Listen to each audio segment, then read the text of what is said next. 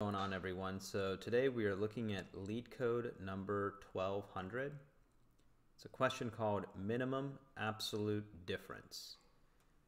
Okay, so what we're going to have here is we're going to have an array of distinct integers, and we have to find all the pairs of elements with the minimum absolute difference of any two elements. And we're going to return a list of pairs in ascending order with respect to their pairs. Each pair AB follows A, B are from array. A is less than B. B minus A equals to the minimum absolute difference of any two elements in the array. All right, so here we have example 1, 4, 2, 1, 3. We can see that there is a minimum, the minimum absolute difference between any two numbers in this input array is 1. And then all the variables or all the elements where the difference is 1 is listed out here in the output. So we can see 1 and 2, the difference is 1. 2 and 3, the absolute difference is 1. And 3 and 4, the absolute difference is 1. And then they're returned in sorted order.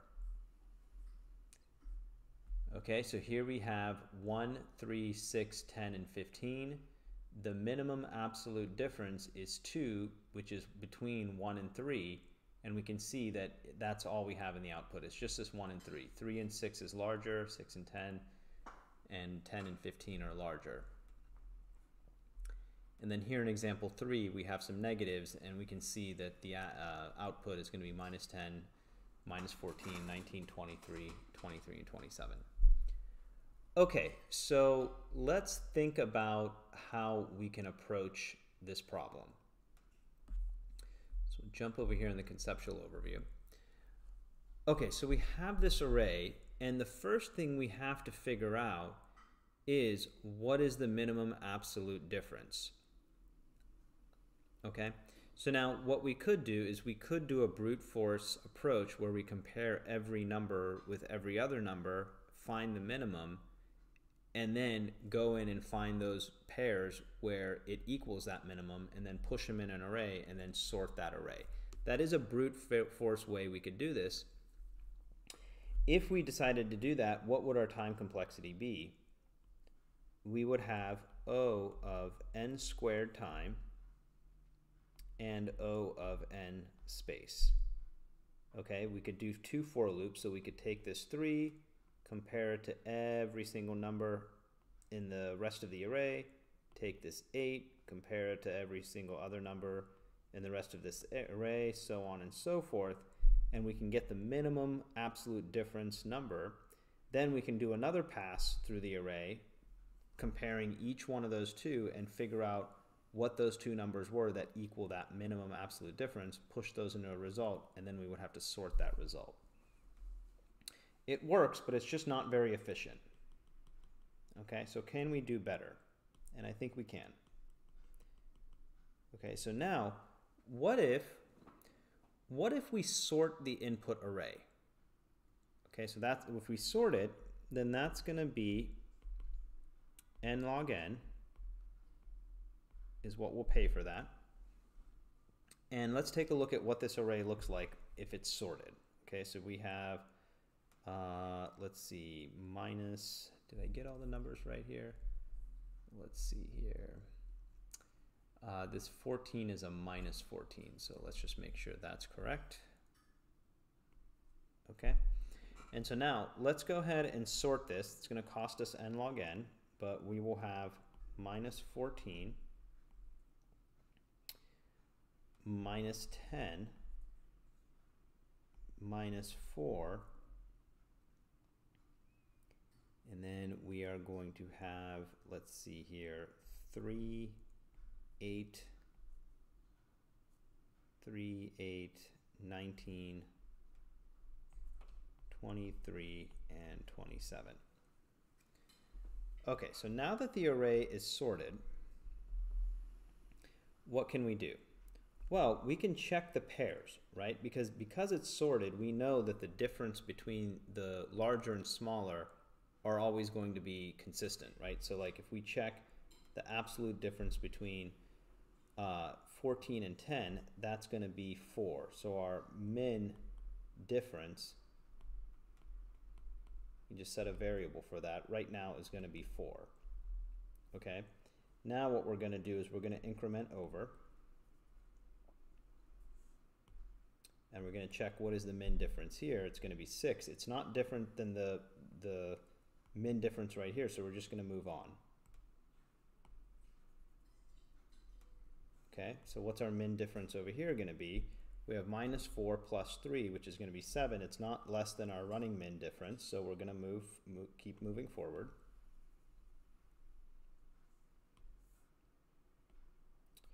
Three and 8, that's going to be 5.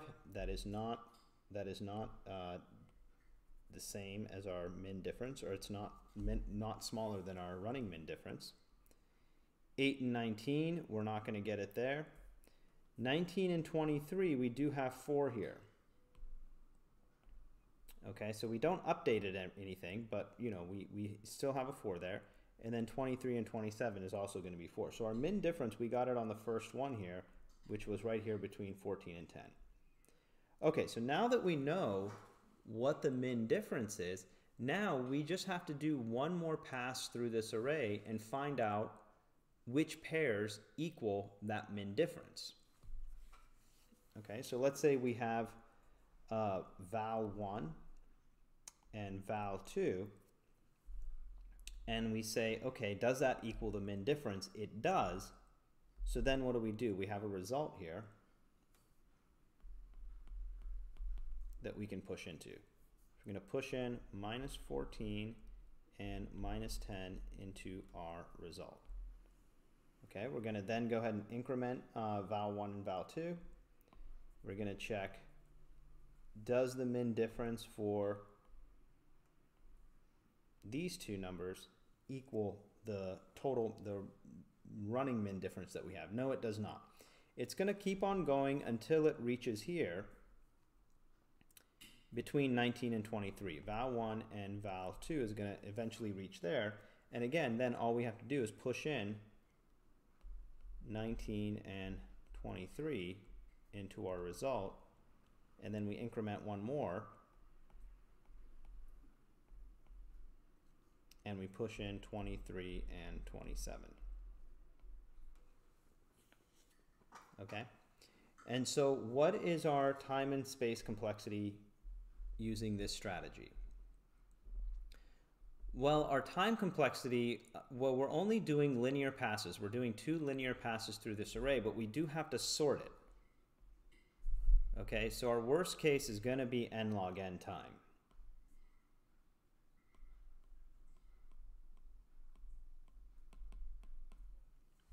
All right, and what about space complexity? Well, we do have this result array that's going to grow relative to the size of the input, and worst case, every single one of those elements can end up in that result array.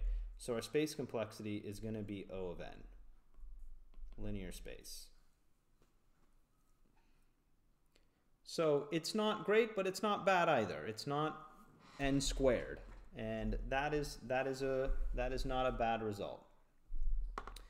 Okay, so let's go ahead and jump into the code. So what do we want to do? First, we want to sort our input array. So we can do an array.sort.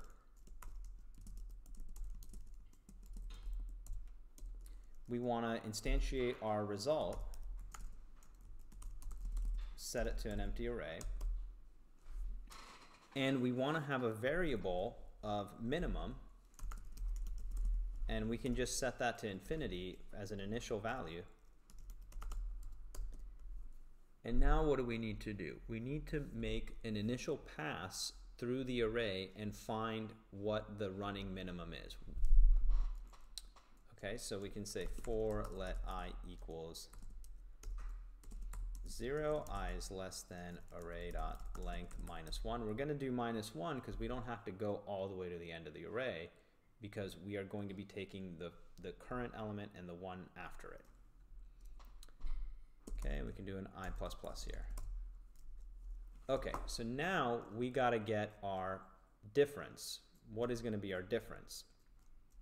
So we can say let diff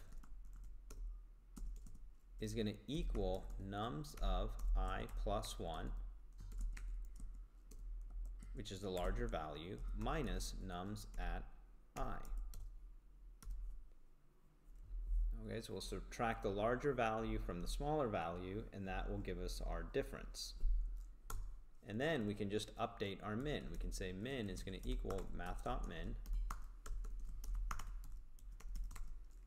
of our diff and whatever was previously in min. So now that we have our running min, what do we need to do? We need to just make one more pass through this array and push into the result any values that match the running min. So we can say let I equal 0, I is less than array dot length minus 1, I plus plus. And now similarly we can get a diff. We can say let diff is going to equal nums at I plus 1 minus nums at I. And now we just want to do a conditional. We want to say if min equals diff, then what do we want to do? We just want to push into the result. And we want to do the smaller value first, so we're going to do nums at I and nums at I plus 1. And then we just go ahead and return our result. Let's go ahead and run this. Let's see here. Nums is not defined. Oh, it's array, not nums.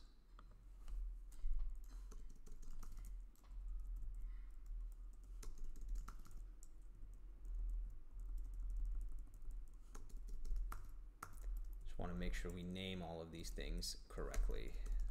Okay, so we're just going to change this one right there.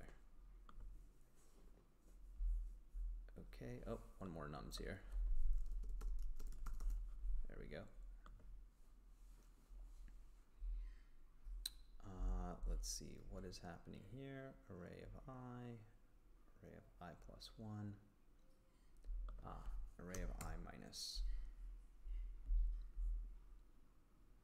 Okay, and we're good. And so that gets us really good performance. We can see we're in the 96th percentile on speed and 77th percentile on space. Okay, so that is Leetcode number 1200, minimum absolute difference. It's a great problem. I actually really like this problem.